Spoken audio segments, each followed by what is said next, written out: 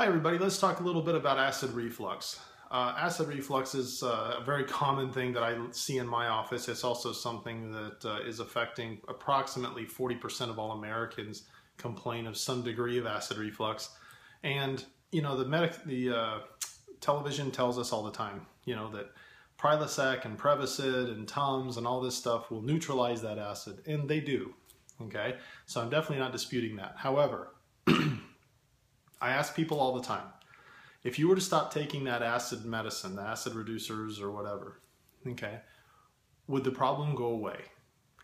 Every one of them almost always says, no, if I don't take that, it comes right back. So is it really fixing anything?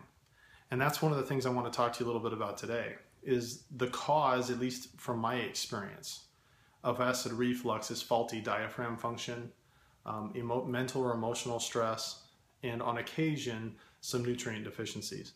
Now, the thing about stomach acid is it's actually very important. It helps us digest our food so that it can be absorbed and utilized by our body. It also protects us from parasites, fungus, bacteria, viruses, things like that that we might pick up in some of our food.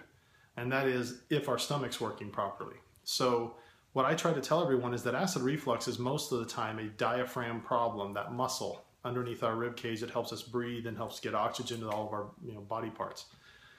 So I try to tell people all the time, if you can get the diaphragm balanced, that diaphragm muscle balanced and fixed with different applied kinesiology corrections as well as mechanical or chiropractic corrections, you're going to do pretty well. So I have found almost 99% of the people that come in complaining of overproduction of acid really don't have an overproduction. This is going to sound counterintuitive. Most often it's an underproduction. Okay? And so I know that sounds crazy. It's like, wait a minute, I'm producing too much, it's up in my throat. The only reason the acid is up in your throat is because your diaphragm has some weaknesses and it's allowing that acid to be in the wrong place.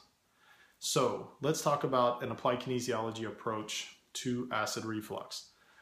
Most of the time it involves mechanical corrections. The nerve supply to the diaphragm comes out of the neck area, in the middle of the neck, as well as in the lower thoracic area.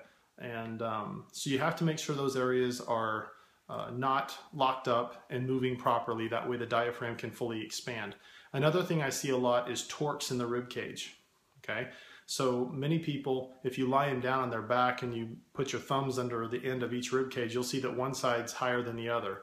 Now, that should happen some of the times because of the liver on that right side, but most of the time you'll see gross torques in their rib cage. And so a lot of times we have to go through and make different corrections to help balance the rib cage out, unlock the areas of their neck and their lower thoracic area, as well as a pelvic torque that's very common that puts a lot of stress on the diaphragm.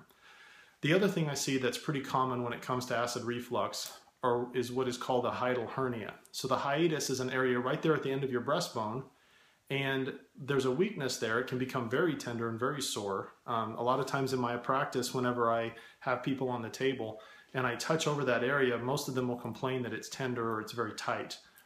So again, a lot of times that involves mechanical corrections to fix that. Now, one other thing that I want to talk about too, as far as mechanical corrections, is there are even two bones in the feet that have a connection to stomach function because of the acupuncture system.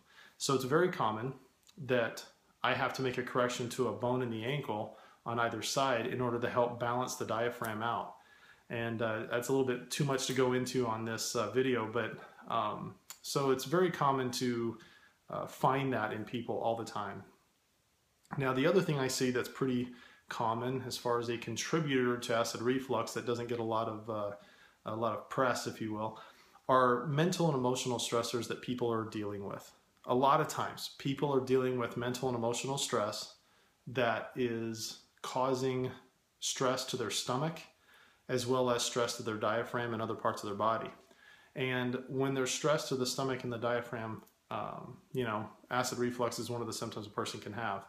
So there are certain techniques we use to help neutralize the effects that those mental and emotional stressors are having on the body physiology. And then thirdly, on occasion, you'll find, and we usually check for this after I've done all the mechanical corrections and different, emotional or mental corrections if necessary, we check for any nutrient needs. Sometimes, if a person has been dealing with this problem for quite some time, they might need the help of certain enzymes temporarily until their body has a chance to build its enzymes levels back up to normal.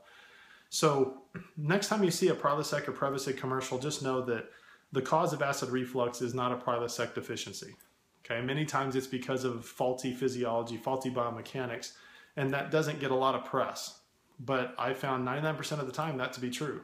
That if you make those corrections, acid reflux usually goes away for good, if not, for a good while, depending on the person's lifestyle and the level of stress in their life. Anyway, I hope some of this information was helpful. If you have any additional questions, just private message me. You can also send me an email at drtorihinson@gmail.com if you have any additional questions about acid reflux or any other health problem. And so anyway, I hope this video was a little helpful, and best of luck to you. Hope you have a great day.